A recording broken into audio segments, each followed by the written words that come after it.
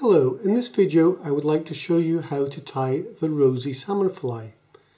This fly was created by Gary Harkin, a gilly on the River Tay.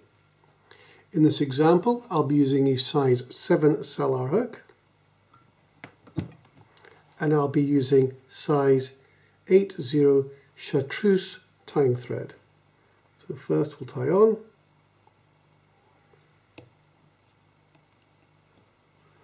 And cut off the surplus.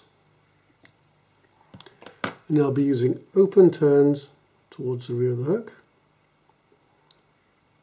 And then again open turns back towards the middle. Next we'll be adding on the tag, and in this case I'll be using gold Legarten non-tarnishing French tinsel. We add it to the underside of the hook. Couple of turns hold in place, and we want to do 4 turns. 1, 2, 3, 4, and then back through the middle hooks again, holding it tight, tie it off, 2 or 3 turns. Now because we'll be using the same tinsel for the rib, I'll just push it back on itself, pinch it, and tie it in. There we go. Next, we want to add the tail. And in this example, we'll be using yellow, orange, and light blue bucktail. This is the sort of colour of bucktail, the colour of blue I'd like to use. So we mix it together. Put it in stacker,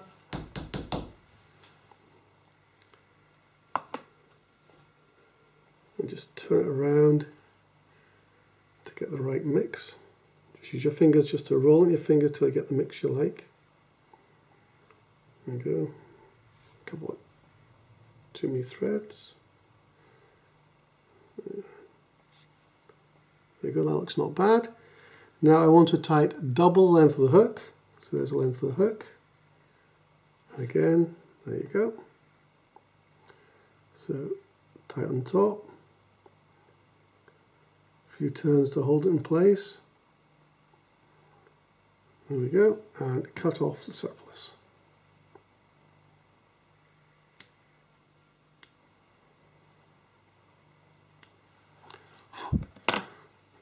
And tie it up a little bit.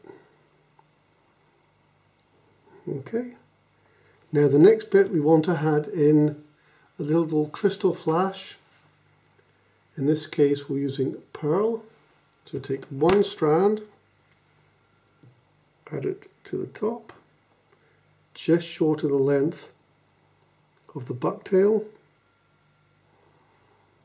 Couple of turns that hold in place, bring the other part back on the top, and again tie it in place. Now,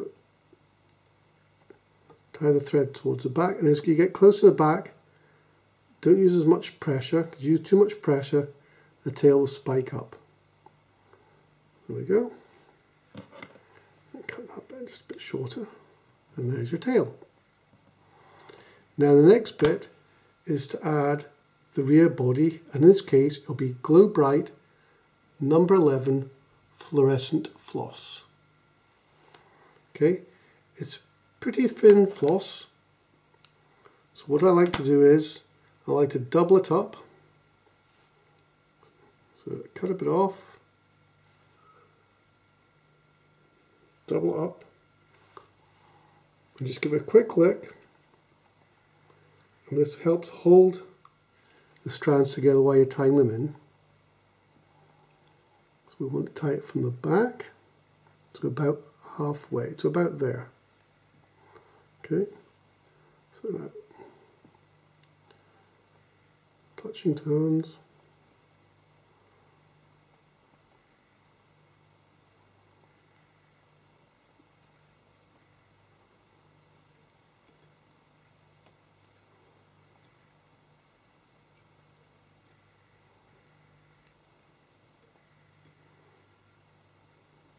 Okay. Here we are now, bring it back up to the top. and tie it off.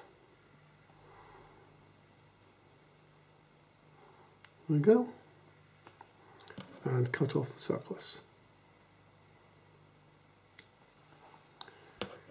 Next, we wish to tie in the rear rib. So one turn at the tail and open turns towards the middle. 1, 2, and 3, and lock it off. So 3 or 4 turns here just to lock it in place, and cut off the surplus, which we'll use for the front rib. Now at this stage what I like to do is add a hitch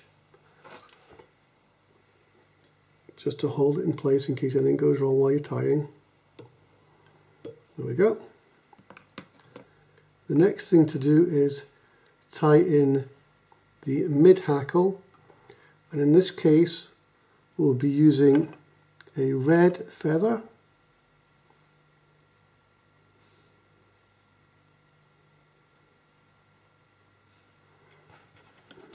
So we get the feather, open up the barbs. Now we want this feather to just touch the rear of the hook when it's tied in.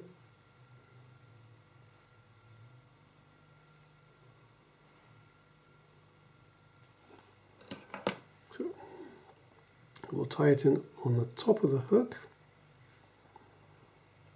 There we go. 2 or 3 turns to hold it in place and cut off the surplus.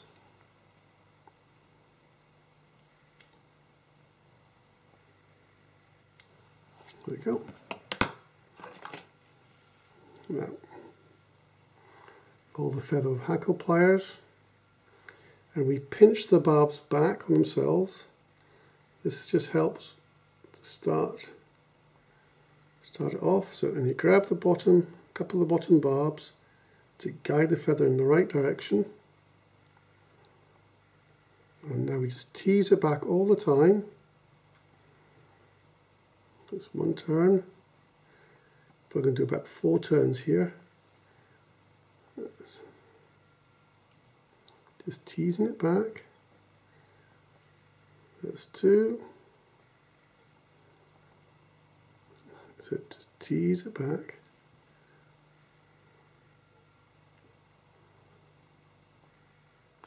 3.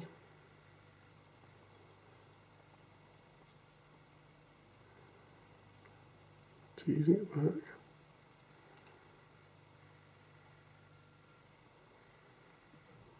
And there's 4. Okay.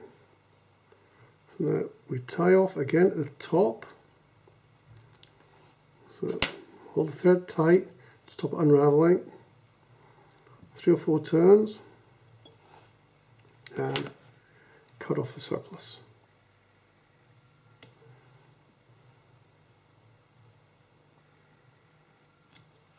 There we go. And pull out any barbs that have gone the wrong direction. There you go. So, right, next, we just want to push the feathers back because we want to get them sit back. And you can help that by just using the tiny thread gently back over the barbs. There we go. So that's the mid hackle. Next, we want to add in the rib again because we'll be ribbing the front body. But this time we'll add it on the top. There we go. 3 or 4 turns to hold it in place. Now we want to introduce the front body, which will again be Glow Bright, but in this case it'll be Glow Bright number 1. Again, it's very fine, so what I like to do is just double up the floss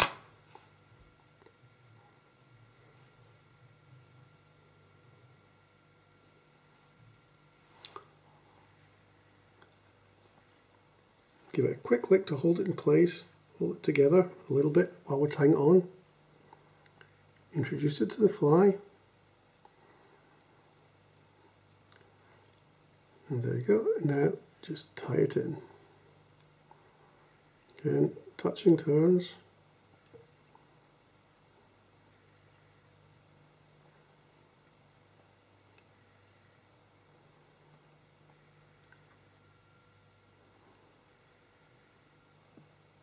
Couple more turns, I think. There we go. Get to the top, lock it off. 3 or 4 turns all in place, and then back on itself, and then 1 turn. Okay, and then cut off the surplus. Next, we want to wind on the front rib. Wind it once at the back, and then open turns towards the front. Probably 2 or 3 turns. 1, 2, and 3. And tie it off.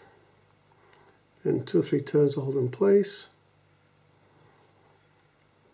And now what I like to do is put a hitch to hold it in place.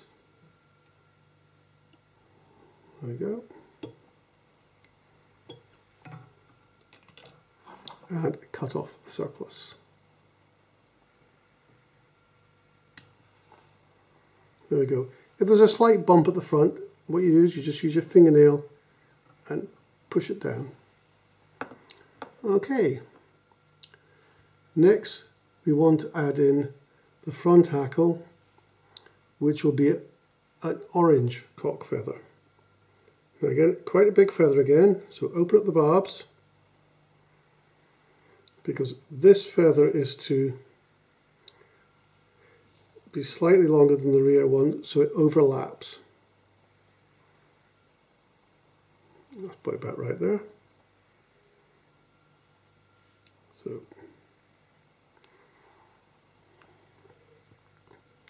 introduce the feather to the top of the fly. 3 or 4 turns to hold it in place. Okay, and cut off the surplus.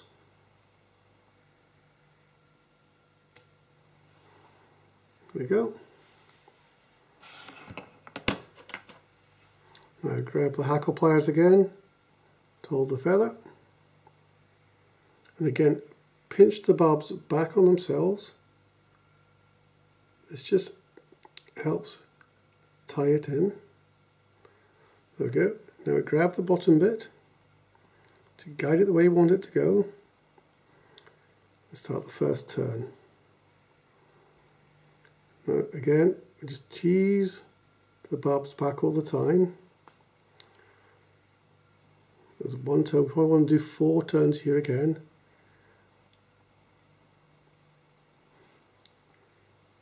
That's the first one.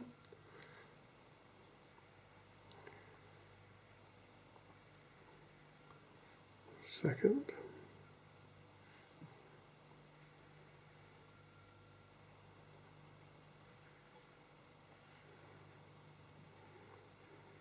Third.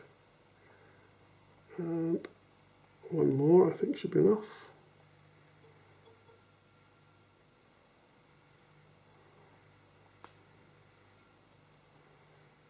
There we go, there's a 4th. Now tie it off at the top. Okay, holding the thread tight. Release the feather. Now do 2 or 3 turns and cut off the surplus. Now all there's left to do is build up the head. So push the feather back and hold it with your hand like that. And now just build up the head of the fly. Now, don't put too much pressure on it, because if you put a lot of pressure on the thread now, the hackle tends to stand out. It pushes the hackle forward. So if you do a little bit less pressure, it should sit nicely. Like that.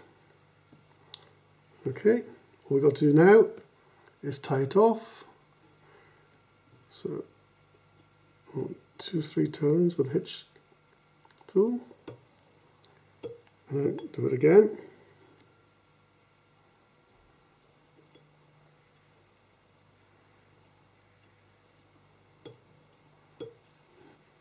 There we go. Cut off the thread. All that's left now is to varnish your head and the fly is ready. There you go, the Rosie fly. I hope you liked the video and happy tying.